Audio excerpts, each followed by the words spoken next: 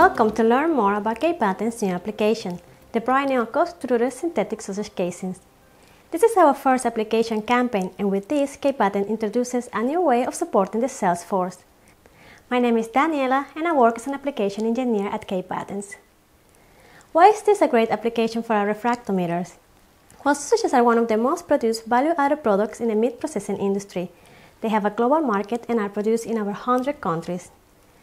Demand for sausages has increased in recent years, resulting in the development of new technologies and new synthetic sausage casings for larger scale and continuous production. All this created a new opportunity for the K-Patent sanitary process refractometer. Sausages are produced simply by grinding meat, mixing it with other ingredients to create a meat mixture, and by filling this mixture inside skins or casings to give it a distinctive sausage shape. Casings can be natural or synthetic. The natural casing refers to the traditional animal intestinal tract.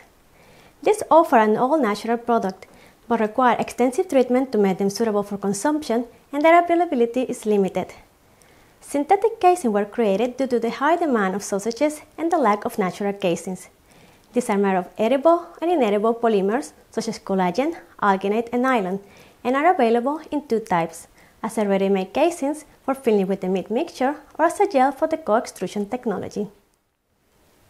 This application is related to co-extruded sausages.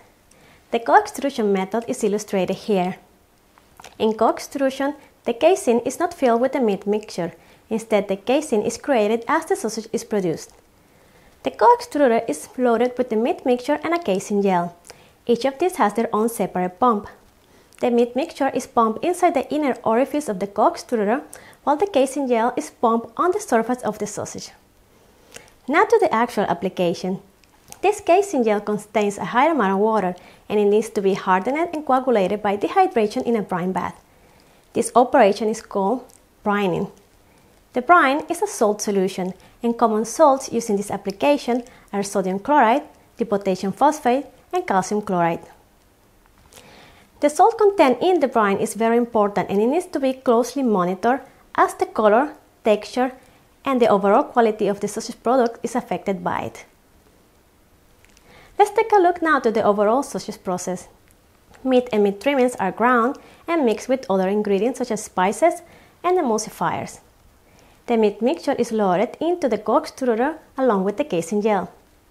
Sausage is produced, passed through the brine bath before it moves on for packing or curing. Curing of the sausage can be done by cooking, smoking, or by drying. The brine is supplied from the brine tank, and the spent brine is recycled to this same tank. The K-Patent's PR43A monitors the salt content in the brine as it gets diluted. Dilution happens because water transfers from the casing gel to the brine. There are two possible locations for the refractometers: directly in the brine tank to monitor the salt content and give real-time information to the operators on when the addition of salt is required to restore the optimal concentration. Salt is added as a solid or as a solution, and for the cases that solution is used, a second refractometer can be installed in the salt supply tank. This salt solution is to have a concentration above 15% to enhance the brine replenishment process.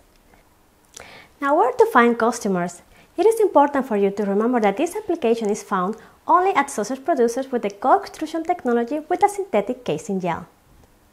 Potential customers are, for example, large sausage producers as they use automated equipment, modern sausage plants as this co-extrusion technology is a fairly new technology, and producers of vegetarian and halal sausages as they do not use any animal casings. Please keep in mind two key points of this application: co-extrusion and synthetic casing gel.